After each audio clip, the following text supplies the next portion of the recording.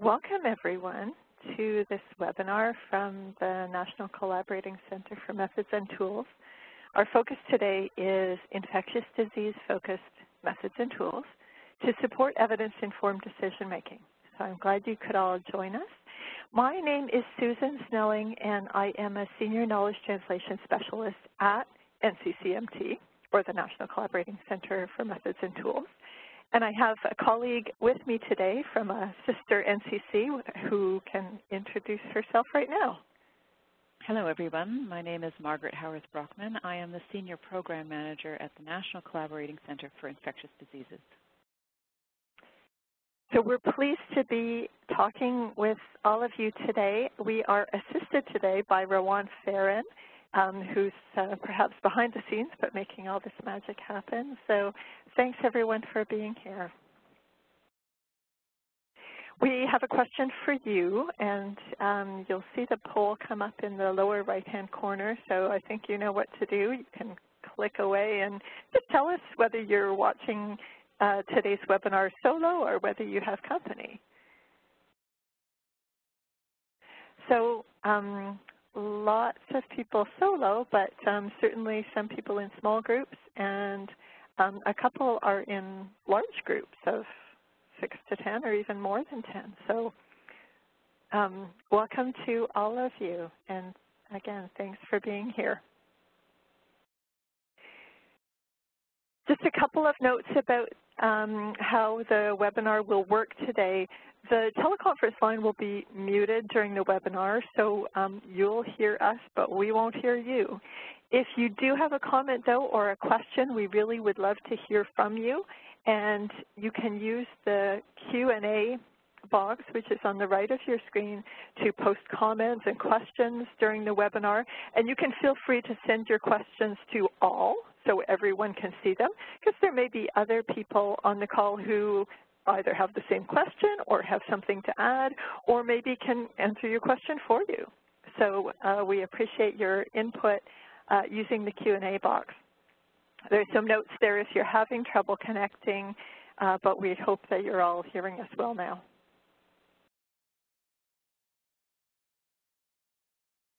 So another question for you, just to give us a sense of where people are calling from today.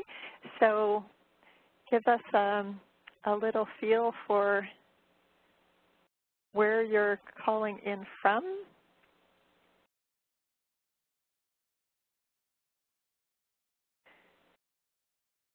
So we have participants from British Columbia, Alberta, Saskatchewan, Manitoba, Ontario, from outside Canada as well, so welcome to you for coming all this way virtually. Great, thanks so much. It's great to have that coverage pretty much across the country. So today we will give a brief introduction to the National Collaborating Center for Methods and Tools and the National Collaborating Center for Infectious Disease. And then the focus of our webinar will be a model for evidence-informed decision-making, so how to find and use evidence that can help in making good decisions. And we'll walk through some steps in that process. Our focus today, though, will be particularly with reference to methods and tools that are relevant for people who practice in infectious disease areas. And our particular focus today will be evidence that can guide decisions about tuberculosis and bringing social determinants context into that. Now, the model that we're going to talk about with respect to evidence-informed decision-making may be familiar to you if you've been exposed to our work at NCCMT before. So we're looking at methods and tools for evidence-informed decision-making. Sometimes, though, when we talk about our model for evidence-informed decision-making in a general sense, we get a question as to whether these tools can apply to infectious disease contexts, because there are some different ways that these diseases emerge and are treated. But our answer is yes, this model does apply, and in particular, there are some methods and tools that are really well suited to infectious disease applications, and that's going to be our focus today. Some of the tools will be fairly generic, but certainly applying to infectious disease, and some will be quite specific to infectious disease.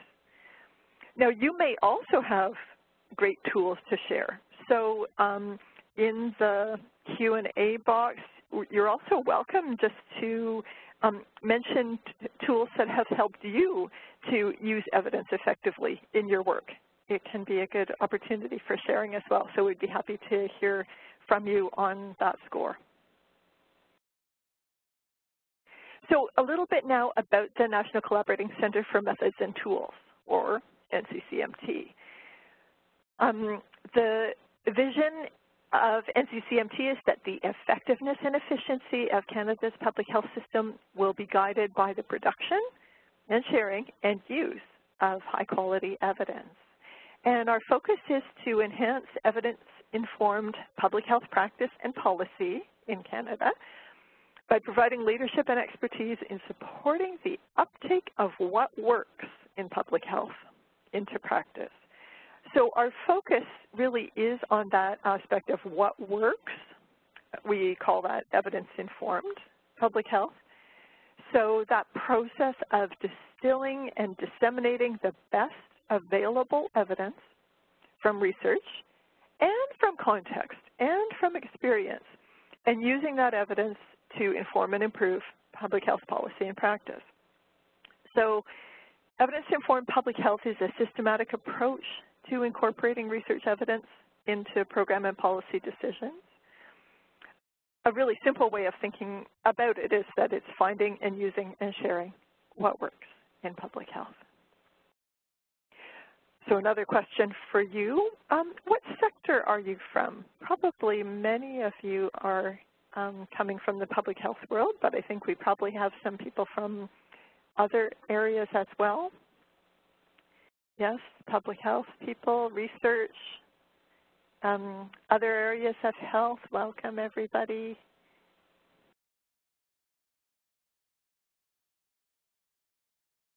Municipalities, federal or provincial governments, NGOs, right across the board here. So thank you to everyone, and I think we'll have something for all of you. And really, we do welcome your comments and questions in the Q&A box if there are particular aspects of this that come out given the context that you're working in.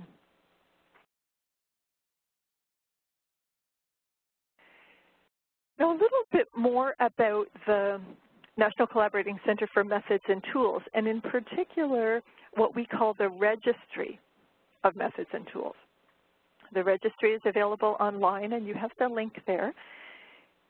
This is a registry of knowledge translation methods and tools for public health. So these are resources that can help you to use research evidence effectively in the work that you do. And the tools and methods that we'll be talking about in today's webinar are all available and described in the Registry of Methods and Tools. So if we're going to give you all the links today, but if for some reason you're thinking, oh, she talked about that tool in the registry, but I can't quite remember, go to the registry, search by a couple of keywords, and you'll find it. And there's lots more there too, so I would encourage you to poke around a little bit on the registry. This is what it looks like. So on the left-hand side, sort of in the middle, search the registry will allow you to get right into it, and you'll find lots of methods and tools for knowledge translation. So when I talk about methods and tools, which I tend to just run it all together, methods and tools, there is a distinction, though. Methods are a process or a series of steps. So a framework, for example, could be a method.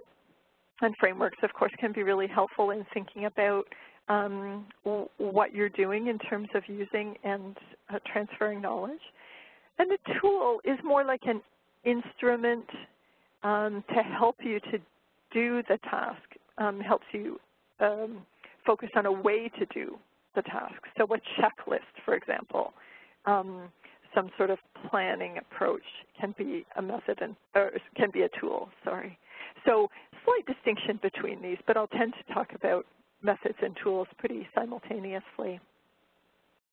Now we'll turn over to my colleague to talk about the work that they do at their center. Thanks, Susan. So the National Collaborating Center for Infectious Diseases is, as Susan mentioned, a sister center. There are, in fact, 6 National Collaborating Centers for Public Health. And like the NCC for Methods and Tools, our main audience are people who are practicing and doing research in the public health-related fields. And our mandate is to help public health practitioners find, understand, and then make good use of evidence and other research that's related to infectious diseases for their application in public health. We do that directly by providing resources, often ones that have been requested by people like yourselves, and also forging connections, so helping people find each other, providing meetings, places to discuss certain topics in depth. So recent examples would be that we have held workshops on the outbreaks of syphilis. There's another one coming up in the fall. And we have had meetings about using mathematical models for making predictions and planning for outbreaks and influenza, for example. Our website is at NCCID.ca, or equally easy to remember is centerinfection.ca, which works both in English and French. And there you will find a number of topics that we currently are working on, and we invite you to also have a look at the resources that we currently have or to participate in some of the discussions that we have. Thanks, Susan. Thank you, Margaret. And thanks for sharing this with me today. So I made reference to a model for evidence-informed decision-making in public health, and here it is. So when we're thinking about using evidence to make decisions in public health, we certainly want to think about what the research says, and that's the purple circle in the bottom left. And that's mostly the focus of what we're going to talk about today, how to use research when we're making decisions. But we absolutely recognize that decisions in public health about what to do or what not to do are based not only on what the research says, but also on other components, like what's going on in the local community, how important is this issue or this disease right here. It might be important somewhere else, but what's our local context? What preferences do people have for taking action? Are there things that have been tried previously that people don't believe would work again? Are there particular enthusiasms to take a particular approach? Those can come into your decision-making too. Public health resources, so both in terms of expertise of how to do things, and also money. Can we afford to do particular initiatives? And all of that kind of comes together along with our public health expertise. We don't leave our brains at the door, and we don't leave our history at the door when we're trying to make decisions about what to do. So we also consider what our expertise tells us about where to focus, what is likely to work, and so on. So research, which is going to be the focus of what we'll talk about, is certainly an important piece of evidence-informed decision-making, but it's not the only thing. And we'll come back to this model toward the end of the webinar to talk about how we bring in some of these contextual pieces when we're making decisions. Now here's another figure, and this one will be really the structure of most of the rest of the webinar today. So this is what we call the evidence-informed public health wheel, and it illustrates the steps involved in evidence-informed practice. It's a guide for practitioners and decision makers to determine how to address a particular issue by systematically incorporating research evidence in the decision-making process. And we'll be looking at methods and tools for each step around this wheel that are relevant for people who work in infectious disease areas. So we have a scenario, and I'll ask Margaret just to introduce the scenario that's going to guide the discussion that we have for the rest of the webinar. Thanks. You're going to switch the slide? I have it up as scenario. Yeah, you do now. So just as an by way of example, so that it becomes a bit more applicable for you in using these resources and tools that Susan's describing, we imagine that some of you will be involved in providing prevention and control, treatment, and outreach for people who may be at risk for or already have tuberculosis.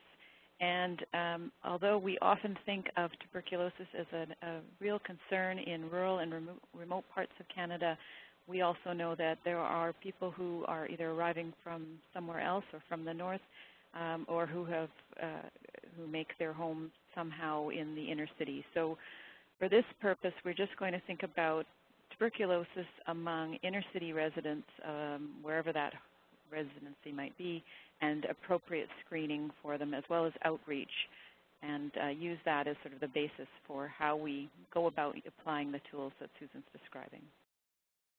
This is, of course, just an example at a high level, and once you really get into the topic, you'll want to find all the right documents to support your work. Right, and that's fair warning for anyone who's participating here. This webinar is not about the findings of the evidence in this area. So if you have a question about what's the best intervention related to tuberculosis and screening, you won't know the answer to that by the end of this webinar. But what you will know is a process so that you can find and appraise and use the evidence yourself on this topic or another topic that's of interest for you. So our focus here is on the process. How do we find and use and apply evidence? And we're using this scenario as a way to focus the discussion and to illustrate with some examples. But our focus is not so much on finding answers specific to TB, but you'll be able to do that using these methods and tools once we're done. So it's the wheel, and it turns.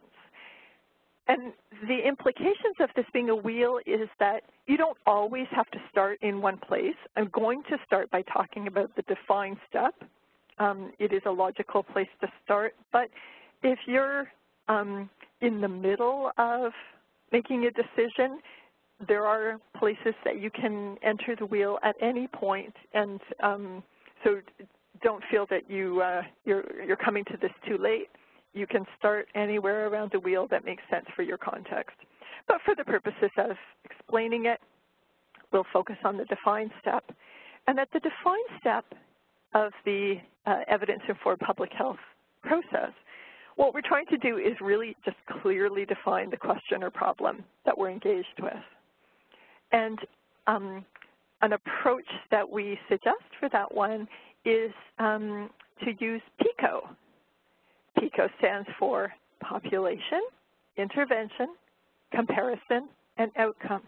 So this is a good basic structure just to help people to really define what evidence they would be most interested in identifying from the research literature. So we just talked about the scenario that we'll be using. So if you were to apply our scenario to this approach and say, well, what would our PICO be? The population that we would be interested in are inner city residents. The intervention is screening. The comparison group, in this case, we would say that the comparison is either the intervention compared to no intervention or maybe compared to usual care. And then the outcome that we would be interested in is does the intervention produce more diagnosed patients in care? And I haven't mentioned here specifically tuberculosis, but of course that's part of the scenario too. So using PICO as a way to break down your, the definition of your question really helps to focus where you're going to look for evidence and the kind of evidence that you're looking for, so that you get lots of what we call hits in the next step when we're actually looking for data. Now, if your question is more of a qualitative question, sometimes we just use the acronym PS, which stands for population and situation. So if this sort of feels a little bit too clinical, perhaps PS would help you as well. But for the scenario that we have, PICO works quite well. And if you want to use PICO to get started using evidence, there's a tool, the link is there, and the tool is called Developing an Efficient Search Strategy Using PICO. And you can use it to develop your search question using this format. The link will take you to the resource link on the registry that I spoke about. This is what the tool actually looks like. So you'll see PICO across the top, population, intervention, comparison, and outcomes. So the tool just prompts you to fill in some gaps in terms of what you know about what you want to learn. And it gives you some specifics about what should actually go in that box. Now, you'll see on the left that it asks about a clinical question. It certainly works really well for clinical questions, but if you're working more in an applied setting, a health promotion setting, it works equally well for that. So don't be concerned that it's talking about clinical questions. It works for that and other things too. So this can be just a nice tool to help you structure your search or your query. And that gets us ready for the second step that we'll talk about, which is the search step. So at this point in our process of evidence-informed health, we want to search efficiently for research evidence.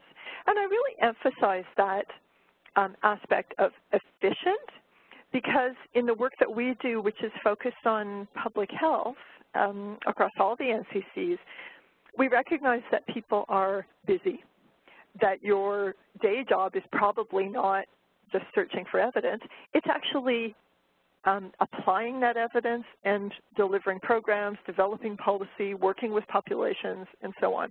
So you don't have a lot of time to search for the evidence, and there are ways that you can do it well and quickly. And I'm going to show you what some of those approaches are. Here's one of the tools that we recommend for this step, the searching step. And that is these pyramids, and I'm going to show you what it looks like in a moment. These search pyramids, and you can find the links there, are pre-populated with good sites, databases, and so on for finding evidence in public health for certain specific topics. So you want to start at the top of a pyramid for the most synthesized evidence. And that's really key to being efficient about what you're doing. Going to the most synthesized evidence saves you time, and it ensures that you're getting a systematic approach to your searching, as opposed to just finding things at random and missing other things and not really being confident that you found the most relevant and done something complete. So when I'm talking about synthesized evidence, it means that someone else has done some of the work for you of pulling things together so that you don't have to read every study, but you're finding something that someone else has done the work to synthesize or summarize. And we'll see in a moment what that might look like. So here's what the pyramids look like. And there are pyramids here. This is the one for general sites that are good for finding evidence in public health. There are also pyramids that you can find on the NCCMT website for mental health, injury prevention, health communication, environmental health, healthy habits for adults, healthy habits for children. And so if any of those topics is an area that you work in as well, check out those topic-specific pyramids. But they all have some similarities. They talk about good sites where you can find evidence in particular categories. The key with the pyramid, and it's called 6S pyramid because they all start with S. The key is to start at the top. So if you're looking for the most synthesized evidence, it will be in evidence for systems. Now, unfortunately, in public health, we don't really have a lot of evidence that is a system. So just to give you an idea what that would be, it exists for some aspects of clinical medicine. So a system would take into account all the research evidence, all the data that's known about a particular patient, put that all together and come out with a guide for the treatment approach that would be most suitable for that person. We don't have that kind of evidence very much in public health, but we do have summaries. So when you think about a practice guideline, for example, that's a summary. It's pulled together all the available evidence, and it gives you some recommendations, some guidelines, some next steps, tells you what a best practice is. So if you're looking for summaries, on the right of the pyramid, you'll see that the National Guideline Clearinghouse is one of those good sites. And we're going to take a look at the National Guideline Clearinghouse in just a moment. The other thing I want to point out about how these pyramids work is that there are lots of sites, and if we were doing this live, we could scroll down even further. There is a distinction here on the top of the list between sites that have been pre-appraised. So when you go there, you know that someone else has already done the work of appraising the quality of that evidence. So in other words, was the research done in a good way without bias that you can trust the results that came from it? Someone has pre-appraised. Now, you'll see that big orange band kind of toward the bottom.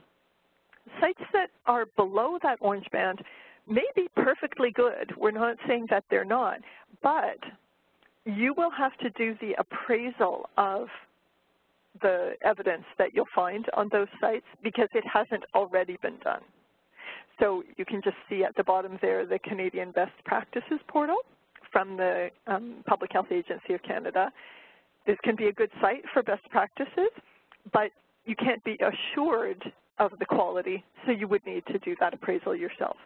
And conveniently, one of the steps in our process is appraisal, so I'll share some tools if you find that you need to do appraisal yourself.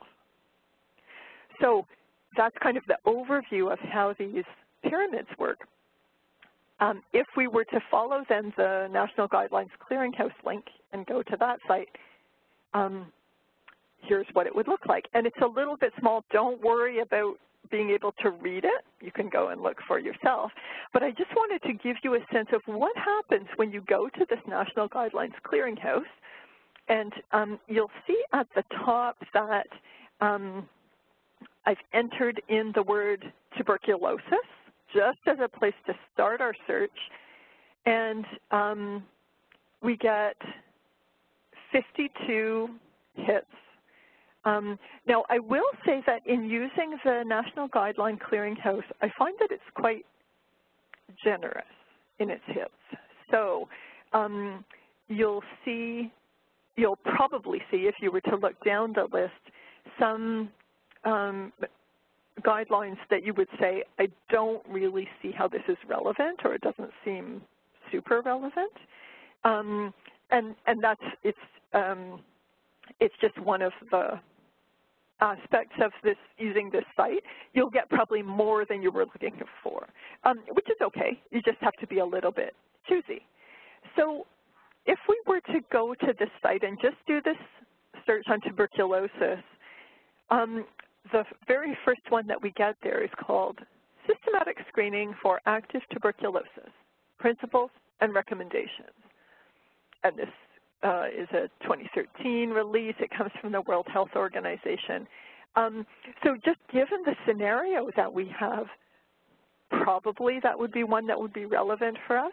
There are probably others on that list that would be relevant for us, and some others that we would say that's not what we were looking for. So you're always going to be in a situation where you get maybe a little more than what you were looking for. In this case, I won't do a more specific search, but if, for example, I put in my keyword and I got 300 results, that's probably too much for me to feel like I could go through systematically and really be fair to everything that's there. So I would probably then go back and do an advanced search. So if you look right below the keyword where I have tuberculosis, there's also a link there for advanced search. And then I would start to bring in other terms from my PICO question. I might bring in something that was specific to homeless population. Or I might say something that I'm only looking for things specific to screening. So I can narrow it down to get only the pieces that I want. Now I'm going to ask Margaret from the infectious disease perspective, you know, just as a starting place, if we were to say, okay, we're looking for evidence because we have this particular interest, the scenario that we're working with, and this is where we start our search at the top of the pyramid, what would be some of the things that you would think about in terms of getting these results working through that scenario?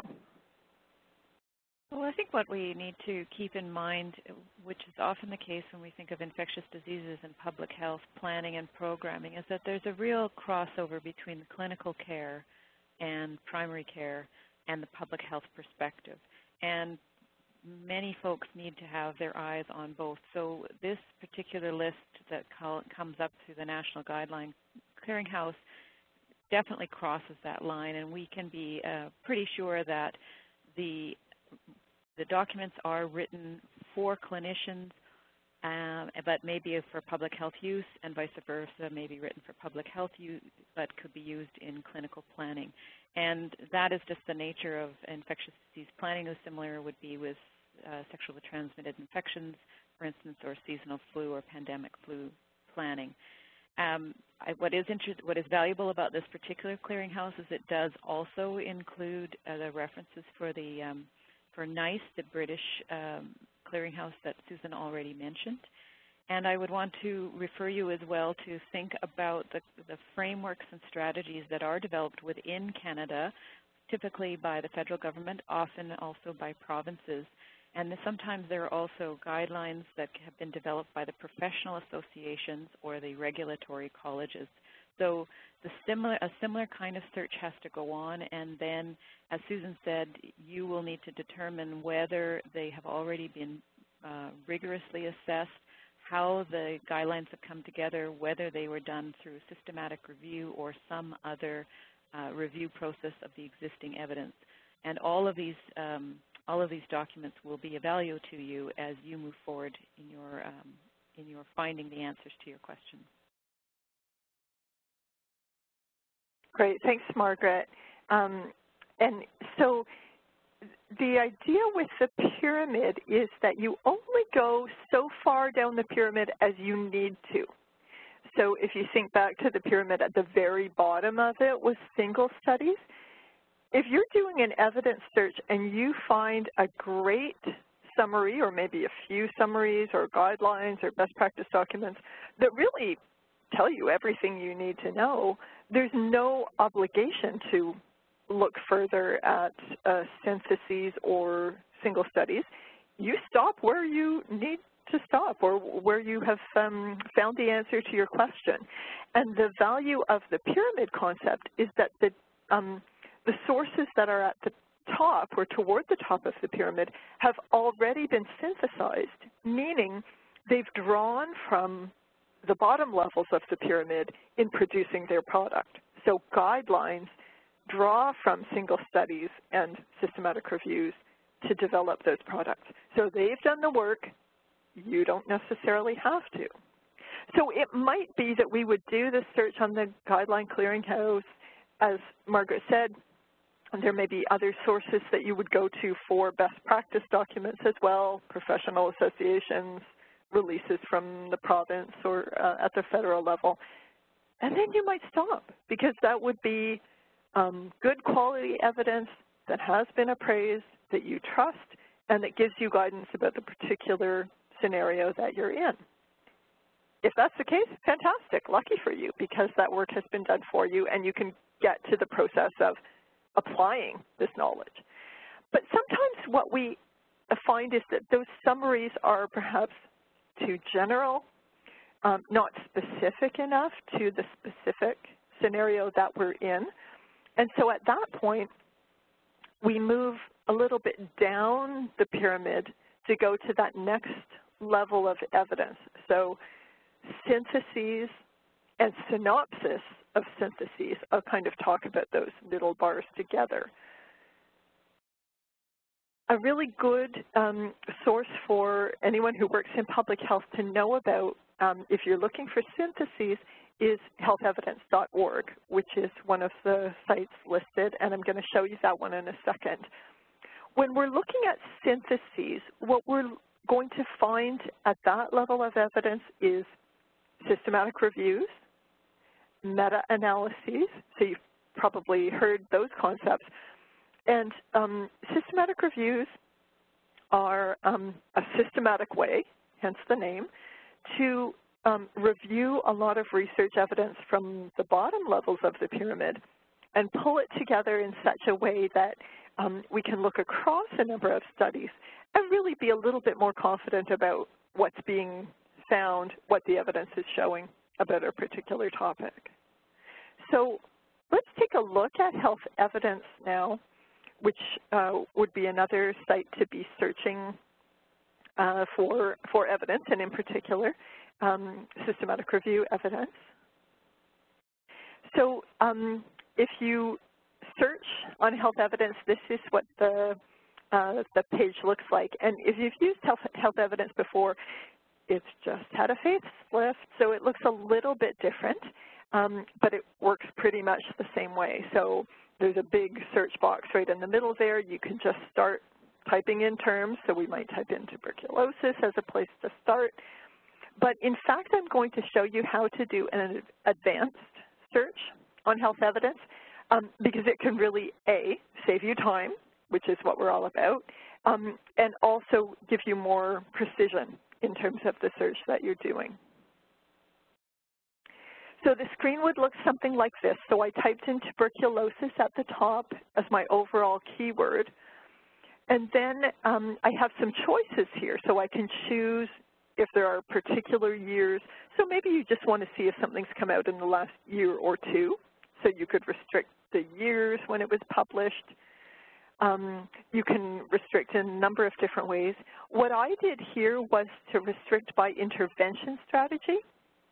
And I chose screening from the drop-down menu, but there are other choices there as well that might apply to other scenarios. But if we're interested in screening, then we can narrow our search in that way. And if I do that search, so to submit that one, this is what happens. So it searches and returns 6 results. Now, my own response to this right away is, wow, I love that, because if I just got one, I might kind of feel like maybe my search was too restrictive. Maybe I missed something that would still be helpful to me.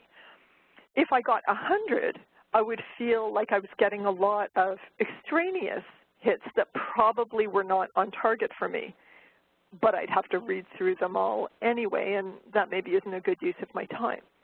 But if I'm getting 6, I feel like, first of all, I could read through those and do justice to them, at least, you know, look at the titles and the quality rating, maybe even look at the abstracts and see if they were on target. It feels like I probably got some breadth in my search.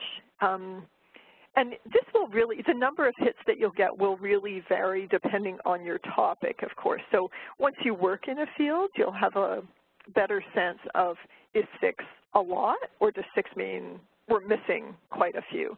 But in this case, I would say for tuberculosis and screening, 6 probably feels about right to me. So I've sorted these by date because when we're looking for evidence, we tend to want things that are the most recent. And that's particularly true for systematic reviews because systematic reviews are looking past, over the past 10 or 20 or 50 years, depending on how they did the review. So the more recent reviews will bring you up to date, perhaps, more than something that was published several years ago. It's not terrible, though, if there was something like the third one down by Kranzer, to see something that was published in 2013, but seems, from the title anyway, to be pretty much on topic with what we're looking for. If it's not a field where things are going to be changing a lot in the last 3 years, I would feel completely comfortable looking at data from 2013 or maybe even a review from 2010. In that case, if we're not finding anything that's really recent that's on target for us, we might then need to work our way down the pyramid and actually look for single studies that have been published in the last few years, if you really want to be sure that you didn't miss anything. But in this particular case, lucky us, we have a review that from the topic, or the title, sorry, seems to be on topic with what we might be interested in. It's from 2016. You can't get more recent than that. And the quality rating here, this is being shown a little bit differently than how it used to be in health evidence. So if you're a returning user, you'll see something different. The rating here is in terms of strong or moderate or poor, and we actually see examples of each of these here. So the green bars with the 3 bars, that's strong. It means that this review was done in a good way. So the folks at Health Evidence have looked at all these systematic reviews and used a checklist to say, did they do a systematic review the way you're supposed to do it? Did they do it well? So it's a quality appraisal.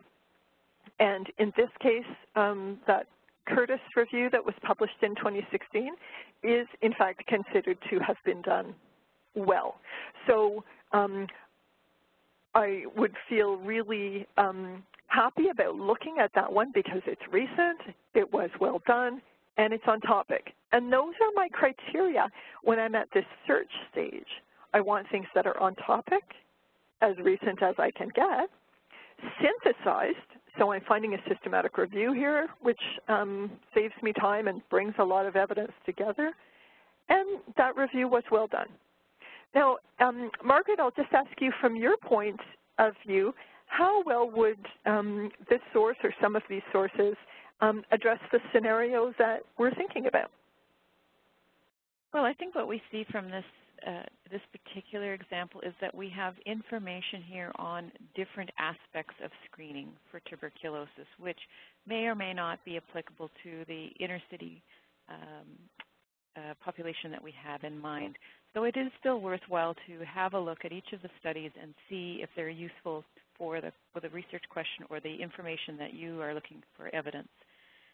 Another example that I ran myself using a healthevidence.org, I used the word screen instead of screening. And that, of course, being a shorter word and it's a word portion, it retrieved more documents. There were more to go through, but I found that it was actually more inclusive in some ways for consideration of different screening methods or evaluations of screening programs. So when you're doing your search, I would just add the extra information that you might want to play with your search terms a little bit so that you feel confident that you have found all the documents that you might be looking for.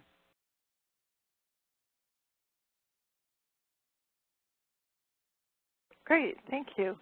So absolutely, this is the case when you're searching. It's very rare that you do one search, you find what you're looking for, and then you move on. You play with the keywords a little bit, you adjust. You generally want to start broad and narrow only so far as you feel comfortable that you're getting what you need and not missing everything. So as you're doing the search, or if you're asking someone to do it for you, you know, you can expect this to be done in a few rounds, and that's entirely expected and an appropriate way of doing it. Now, as I said, sometimes you feel like I just haven't quite found the right things at the systematic review level. Maybe there isn't a review on a particular topic that you're focusing on, or there's a very specific population that you want to know about, or if you find a review that's good, but it's a little bit dated, you might go all the way to the bottom of the pyramid and start looking at studies, so what I call single studies, not synthesized.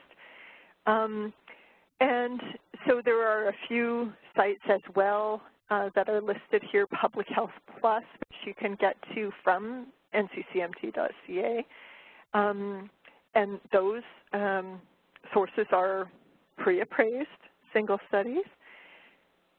Others that are not pre-appraised, which doesn't mean they're not good, it just means you have to do the work of appraising the quality, is through the TRIP database, the best practices portal again. So PubMed, of course, is kind of the granddaddy of them all if you're looking for health research, and PubMed can be a great source as well if you're looking for single studies. You'll find reviews there as well.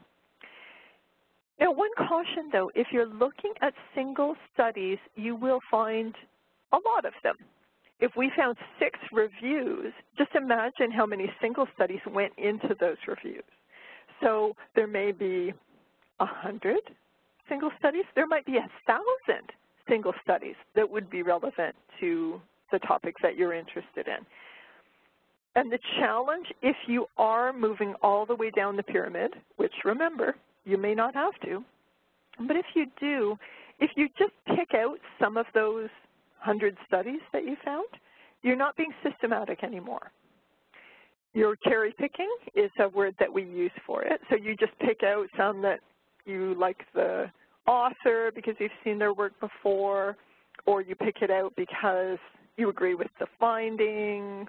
By choosing in that way, you're introducing bias into the findings that you're drawing from. And to be a good evidence user, you don't want bias to come into the evidence that you're looking at. So particularly important when you're looking at single studies that you look at everything that's relevant so that you can say that you were systematic. And this is why we really suggest that people first look for systematic reviews, because there are other people somewhere at universities or in research institutes who are doing that work for you. Much better for them to do it, and you just find those reviews and get busy applying them in your public health context. So in general, just to wrap up our discussion of searching, go to the highest possible level on the pyramid. Use those pre-appraised sources so that you can be more efficient and not have to do the appraisal yourself. And if you want to know more about searching, there is an online module through NCCMT, through the Learning Center, that will take you through some of these skills in quite a bit more detail. Now we're moving on in our wheel, and the next step is appraise. And I've talked already about the importance of appraising. Here we're appraising the quality of the research methods that were used in the evidence that we're finding. And as I said, some of these evidence sites will already have done the appraisal for you. So that's awesome if that happens. Health evidence, for example, has already been appraised. If not, then you need to do it. And the tools that we have here are appropriate for different kinds of evidence. So at the top, the Agree To instrument is good for appraising practice guidelines. So was this guideline developed in a way that you can trust what they're saying, or was there bias in it? The middle one, AmStar, is a way of assessing the quality of systematic reviews. So there are good ways and not so good ways of doing systematic reviews. That's what those green and yellow and red bars are on health evidence. So there's a tool for that. The Critical Appraisal Skills Program has checklists for single studies that are using different kinds of research designs. So that may be of interest. And you may also want to review the evidence you're finding for other aspects, like sex and gender perspectives. And this is a tool I know that Margaret has had some experience with. So Margaret, I'll just ask you to comment on that tool at the bottom of that list. Yeah, so these two links take you to two different resources. Given that the Canadian Institute for Health Research and many of the provinces now require documentation and explicit description of our populations based on their sex, the gender identification as well as orientation, and often other equity and diversity considerations. These two resources can help you look at the evidence that you have, and even if the information does not necessarily yet address these aspects, these two resources can help you formulate the questions that you might want to ask or use to describe other aspects of the population that you don't yet have evidence for. And not having the evidence for something is still important information to know. So we support these documents for their ability to help you work through a number of case studies and scenarios. One is an online set of modules, and that's the SGBA resource, and the other is a workbook, both of which will help you take into consideration sex, gender, equity, and diversity in many different areas of health that you might be working in your public health work. So you might find that these are valuable as well as you appraise the evidence that you have, and it might help you go back into the search mode to look for additional evidence that you may have missed otherwise, or that is not yet described in a systematic review but might be found in other kinds of documents. Thanks, Susan. Yeah, thank you. That's great and so important to think about. And if you cast your mind back to the Venn diagrams, the 5 overlapping circles, you know, this is part of what the implication of that model is that research is an important piece of our decision-making process, but it's not the only thing. And we also want to think about what information we have about particular populations and subpopulations. And, you know, let's be honest, sometimes the evidence that we would really like to have hasn't been done yet. Nobody's done that research. So we have to think about what we know from our expertise, from local practice, and so on. So we do absolutely want to bring in these determinants perspectives and equity perspectives as we appraise evidence and as we move forward to make decisions. So in this appraise step, it's a filtering step, and what we're looking for here is whether the evidence that we have found has bias inherent in it, and it answers the question, is this research or the review that we found of good enough quality that I should read further? So we're not looking here at whether we like the conclusion that they came to or the finding that they had. We're looking at the quality of their research method, their process, the way they did the review, which is different from whether we find their findings helpful. All research has flaws, so you're never going to find research that doesn't have a little bit of bias in it. But some flaws are more serious than others. If you're finding flaw after flaw after flaw in a research paper, it might be a sign that you should not read further, not include that in your examination of evidence, because it's got too much bias in it. And if there's bias in your evidence, there will be bias in your conclusions. If you want to learn more about this appraisal process, which is pretty important for us as we're learning to use evidence effectively, there are online learning modules available at NCCMT. And if you really are keen on this, there's a week-long course offered at McMaster about evidence-informed decision-making, where there's a lot of focus on qualitative or quality appraisal. It usually happens in May, so you've missed it for this year, but that means you've got like 11 months to plan for next year. So you can check that out, and I'm not sure if the date is posted yet, but it's almost always the first week in May. So we're moving around the wheel now, and we're at the synthesize step. And in this step, we're saying, okay, we've found maybe a practice guideline, maybe we found a few systematic reviews that are of interest, maybe we even went to the single studies and found some things that are really specific to our populations, for example. How do we bring it all together? Because, you know, sometimes people get a bit frustrated, you know. I found one thing saying this, and I found another one saying that, and I don't know who to believe. You can hear this on the radio all the time, right? You know, today they're saying red wine is good for you. Last week, red wine was bad for you. And, you know, people kind of make fun of science a little bit sometimes because it seems like it's contradictory. So it can be a little bit of a challenge to figure out what to do to pull a number of different findings together. That's what the synthesize step is all about.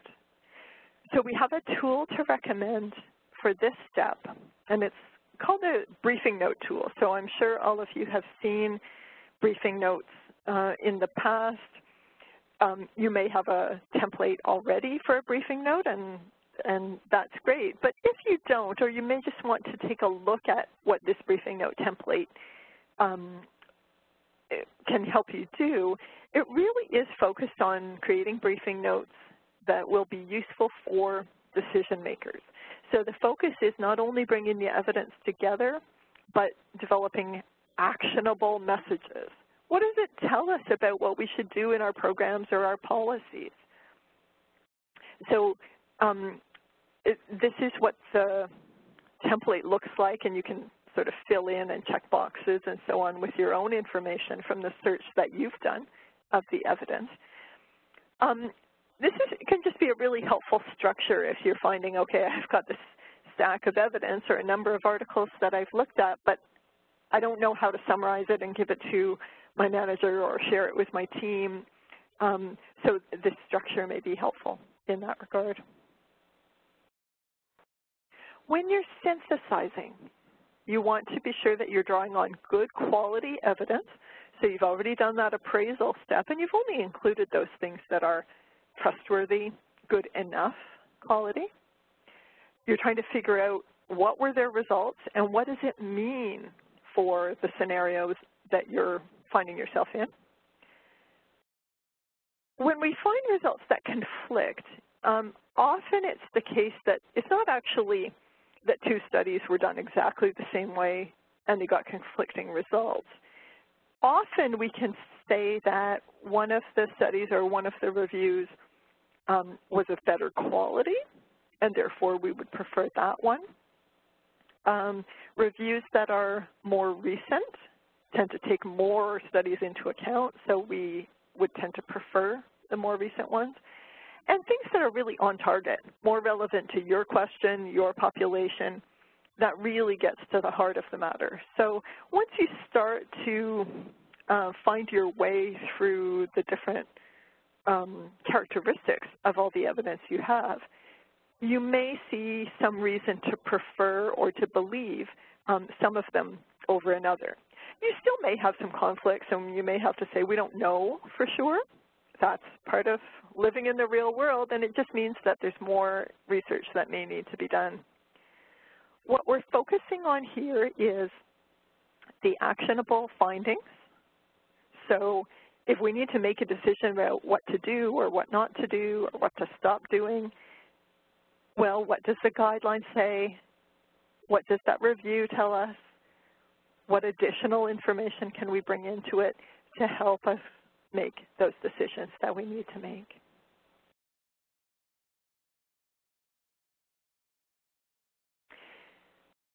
Now, research evidence is at the heart of taking an evidence-informed approach to decision-making.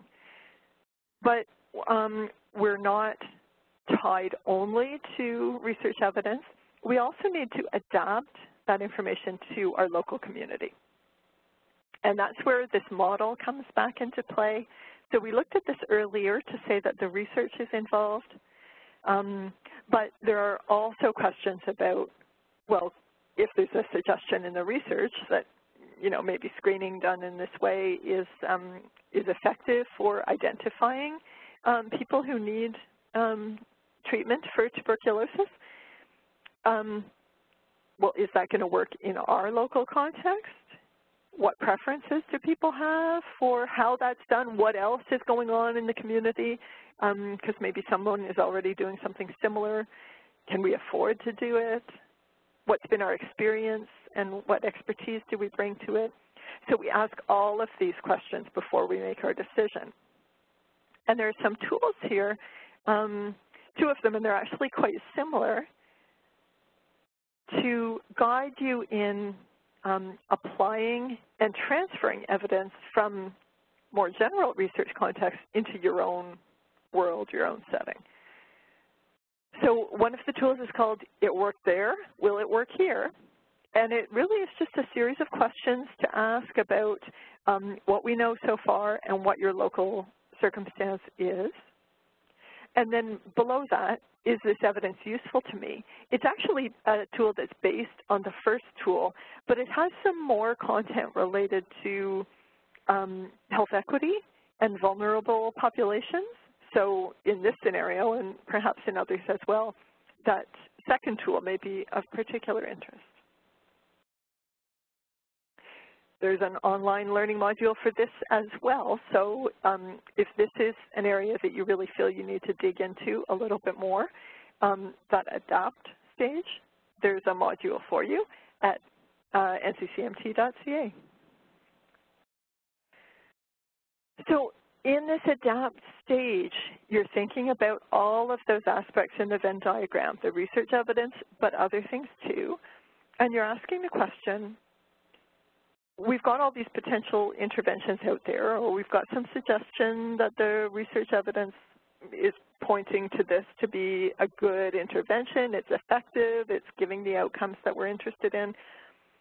But we're asking, can it be adapted for our community, given the services we already have, given the population that lives here, given the funding that we have, and so on. So there's no perfect answer to this. It's more like, it's more on the art side than the science side, I would say. But really important to be thinking about research evidence in a context. And that's really what happens at the adapt stage.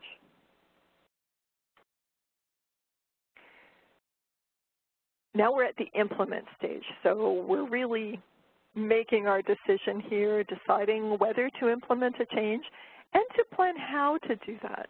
And of course, there's a whole field of study that is called implementation science that looks at this aspect of bringing evidence into practice and saying, how do we actually create change and make it sustainable? How do we get people on board, which can really be important? So I'll ask Margaret to talk about this tool for implementation that really has to do with outreach. So this is one tool that you can find through the National Collaborating Center for Methods and Tools, but also, of course, through our own website. It was developed with urban sexually transmitted infection programs in mind, but when we were reviewing it for the purposes of today, we realized it's equally adaptable for use if we're thinking about inner city residents and tuberculosis. And it is this is just a schema, but the intent is to use the information and evidence that you have, the planning that you're planning to do, and then ensure that you're taking the steps that you need to reach the population that you have in mind, that you're mandated to talk with, and helps you move through the steps of ensuring that they are suitably involved and that the program meets their needs. I did want to say as well that referring to tuberculosis specifically, one of the projects that NCCID will be working on in the coming year is a depiction and a visualization of a patient journey through tuberculosis, both from the clinical and the public health side. And we will be using the depiction of the actual steps that a patient and his or her clinicians and the programs around him or her are working, but also the performance measures, because there are new performance measures for tuberculosis developed in the States and Canada that many people are interested in. So it would be a way to demonstrate the implementation of a program and the clinical path as it relates to a patient in one jurisdiction. So just a bit of a heads up of something that's coming, but to demonstrate that you can apply these very different tools in different ways that will meet the needs of your program for your population. Thanks, Susan. Yeah, thanks, Margaret. That's great. And, you know, just looking at this model, it really, you know, the steps in here are certainly aligned with the model that we're talking about in terms of, you know, similar approach, although here it's about getting to know your population and working with people as opposed to getting to know your evidence and working with that. But the steps are really quite analogous, which is kind of interesting to see, and conceptually it makes perfect sense that the steps would kind of follow. So that's really helpful and helpful to know about, and good to know about things that are almost out as well, because then we're sort of cutting edge. Now the last step in our wheel that we'll talk about, but of course remember it's a wheel, so we always have more questions and we always keep going. But at this step, we're evaluating how effective we were at using evidence to direct our decisions, our changes in practice or policy. So it's certainly possible to think about evaluating outcomes for our patients or our population, but we can also kind of be self-reflective about it and evaluate how good we were at using evidence. And really, we've been talking about that evidence use process throughout this webinar. So there are ways that you can prompt yourself to think about that process of using evidence. So we have a tool to recommend for this step. It's called Improving Future Decisions, Optimizing the Decision Process from Lessons Learned, and the link is there. It's a reflective practice tool that will help you to just learn from your process of finding and using evidence.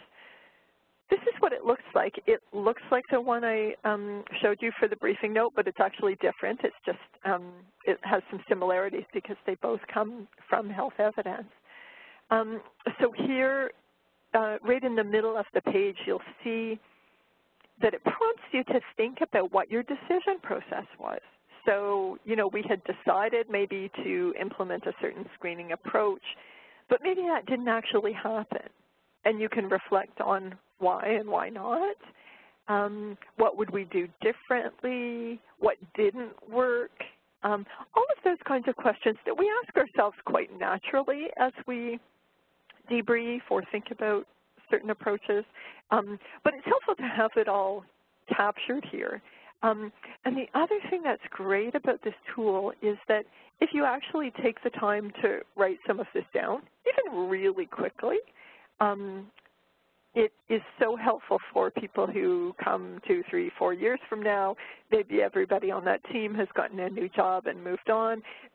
It's just a way of condensing some of the history in terms of what we were trying to do in being good evidence users and making good decisions about our programs, but recognizing that we don't have all the answers and we still have things to learn. And this is one way of just capturing some of that process experience. So when you're evaluating how effective you were at using an evidence-informed approach, you're going to think about things like, what was your process? Who was involved? How could you do better next time? How will you know whether people actually changed their practice? Sometimes we have a great idea. I've certainly been in those situations where we think, oh yeah, we should do that. But then it just never really takes off. So it was a good idea, and for whatever reason, just didn't happen. This prompts you to think about what's really happening and how we need to pay attention to those implementation steps to be sure that people are supported in making changes to those really effective interventions that we're finding through the evidence. Sometimes that means that we need to gather baseline data about what were people doing before in their public health practice, and then we can look to see what the change is once we've implemented our evidence-based intervention. So that was a pretty quick trip through these 7 steps with methods and tools at each step to help you do evidence-informed public health decision-making. Our focus here was on infectious disease relevant resources, some of them quite specific to infectious disease, and others that are sort of generic, but certainly could be applied to that context and applied to our scenario. So let's hear from you. I'd really love to hear whether there are methods and tools that perhaps you've used before, and you can give us more information in the Q&A question about ways that you've found to structure your use of evidence or questions that you have. We're happy to see those as well. So let's see what we're seeing here. So lots of people saying, I've heard of one or more of the methods and tools. A couple of you have used one of the methods and tools, and we'd love to hear about your experience with that. A couple not familiar, so some learnings for you, which is great as well. Probably the majority of people are saying I've heard of one or more of the methods and tools, but perhaps some learnings there too. So as you may imagine, we're sort of heading into our question and answer session. So if you have questions or comments, you can start using the Q&A box to type those in. I did want to draw your attention while you're doing that to one other recommended tool, and this is called the Evidence-Informed Decision-Making Checklist. It goes through those same steps that we talked about, but really summarized on one page. So if you just want a quick summary of those steps, the define, the search, and so on, it's kind of nice because it gives you an opportunity to check off after you've done things, so it can be kind of satisfying to say, okay, I am making progress through these steps. So check that out if you're looking for a pretty quick review of that process of evidence-informed decision-making. And you can find it on nccmt.ca. All the links are there. So another question for you as you're thinking of questions for us.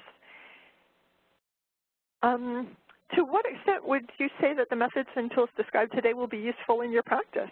That's good feedback for us. We want it to be useful, but give us a sense of the extent to which you think this will be useful in the practice. Okay, so fantastic. Lots of people saying very useful, 65%, something like that. So happy to hear that, and other things somewhat useful, so that's good too. Terrific. Thank you so much for that input, and we're happy to hear that. Questions, you can use the Q&A to post your comments or questions, and feel free to send all the questions to everybody so that people can see.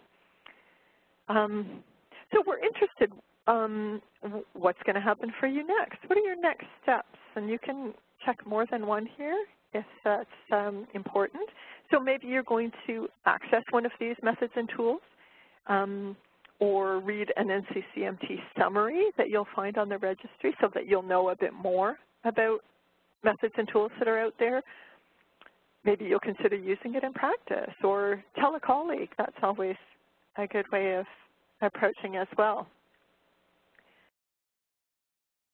So that's terrific. Thanks for thinking about all of those things, and we're seeing good uptake on accessing the tools or thinking about using them in practice. Telling your colleagues word of mouth is always great. So that's terrific. I'm glad to hear that there are some things of interest here. If you want all these links, of course, it may be nice for you to have the PowerPoint slides, and they will be available on our SlideShare account in English and French. And then the recording of today's session will be available in English on our YouTube account. So for anyone who would like the more permanent record, it is there for you. We also have a survey, so evaluation is really important. We like to hear your input so that we can do better next time. So right after we close today, that link will come up, and we really are very happy to hear your feedback. And we're going to go to questions right after this, but I just want to draw your attention to a webinar that's coming up in a couple of weeks. I will be talking about similar content, but applied to injury prevention. So if you know someone who works in the injury prevention field and who might like a bit of a walkthrough or a review of evidence-informed decision-making processes, June 22nd. And you can see the link there. So we'd be happy to see other folks on that webinar. So our contact information is there. And so let's see what kinds of questions we may have. So people were asking about whether they can get the slides, and so yes, you can through our SlideShare.net account for NCCMT. So let's hear from you. What other have been some of your experiences, or what are some of the questions that you may have about using evidence in the fields that you're working in?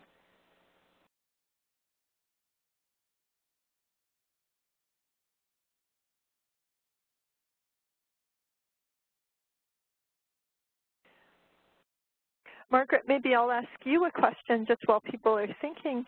In terms of approaches to evidence use for infectious disease, you gave a little bit of a hint of one of the tools that may be forthcoming, but can you talk about anything else exciting that people should watch for from NCCID? Well, thanks, Susan. So we work in a number of areas. We have quite a lot of information that is available for folks related to HIV and other STIs, other sexually transmitted and bloodborne infections. And we work very closely with public health, such as CAIDI and some of the other national organizations, as well as with provincial and more regional health authority, public health personnel in grassroots organizations, those who are really doing the outreach to potential and existing patients. We also have a whole area of work related to influenza, including explanations of how to understand the notion of burden of disease. And in all of these cases, we have quite technical reviews of evidence, the sort of things that Susan's been talking about, where we've appraised the evidence and collected it together in a synthesis or summary. But we also have some plain language materials that are available for a quick read, quick reference, particularly if you're developing a policy brief.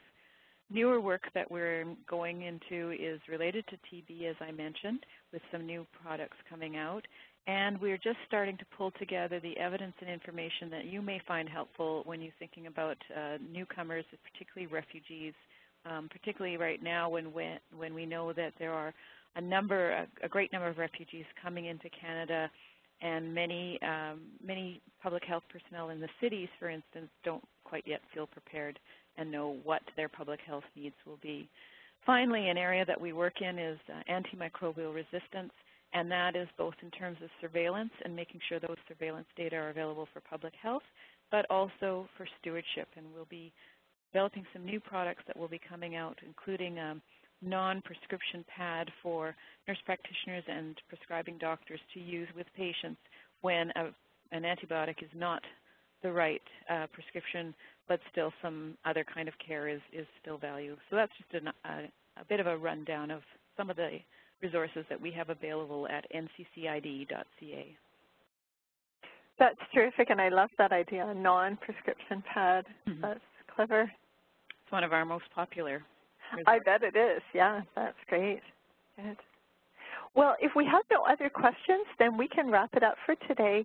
If you're looking for more information, of course, you can go to our websites at NCCMT.ca and NCCID.ca, or contact us directly at the email addresses there. I'm Susan, my colleague is Margaret, and those emails will find their way to us if you indicate that it was something specific to this webinar. So would love to hear from you about questions or methods and tools or practice issues that you have related to infectious disease. So thanks so much for participating today, and have a great afternoon. Thanks, everybody.